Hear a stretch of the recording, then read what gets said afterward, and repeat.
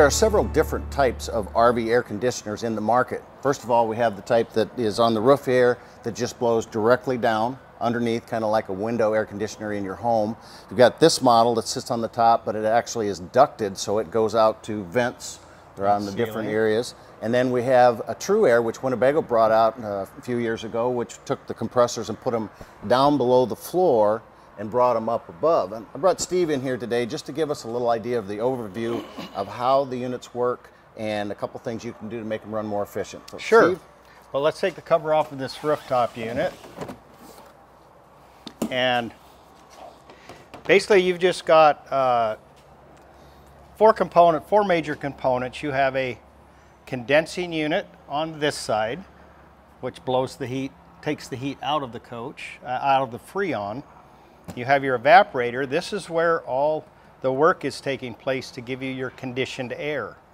Now, an air conditioner could be something as simple as spraying some air freshener in your coach. That's conditioning air. This is actually drying and pulling heat out of the interior of your coach. So that brings up a good point. There's a lot of people that think an air conditioner is going to be dumping cool inside. It's got Freon, it's cold, it's going to be dumping cool, but instead it's actually pulling inside air. It's a closed system, yes. And it's drawing inside air and cooling that down. It's actually what's happening is inside the evaporator down at the bottom on this particular unit you have a discharge duct which lets the conditioned air go into the cabin or the area you're trying to condition, and on the outsides of that duct you have return air.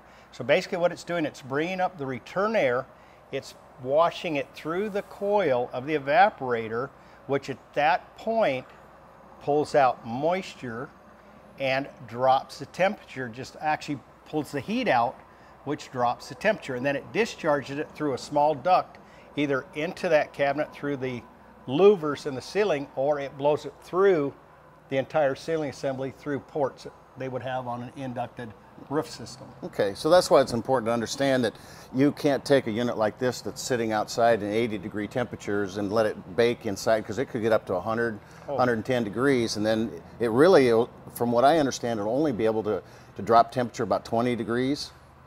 Typically? Yeah, 16 to 22 degrees is optimum. Now keep in mind, ambient temperature, outside temperature has a impact on that, as well as the interior temperature. If you have all your windows closed, what's going to happen, say you start out at 96 degrees.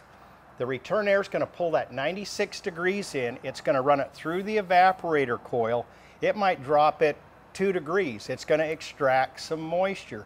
Now that air that's coming out, instead of 92, might be 91, 90, and it's just going to keep recirculating as long as you keep the windows closed, doors closed, and it recirculates. That temperature is going to continually drop. The differential between your intake air that's coming in from the cabin to the discharge air that's coming out of the air conditioner into the cabin will be about 16, like you said, to 22 degrees, and that is about the most efficient any of these units will do. But it's continually, keep in mind, that 16 to 22 degrees is constantly being lowered as the return air cools down, so does the discharge air. So that's why it's important to understand that you can't just come in here, turn this on, and in 5-10 minutes expect it to be down into 75 degrees. No. So you're going to have to find some shade, you're going to have to make sure you vent. Some of the roof vents are open, drawing some of that heat out, and just understand how this works to make it run more efficiently and cool your unit down.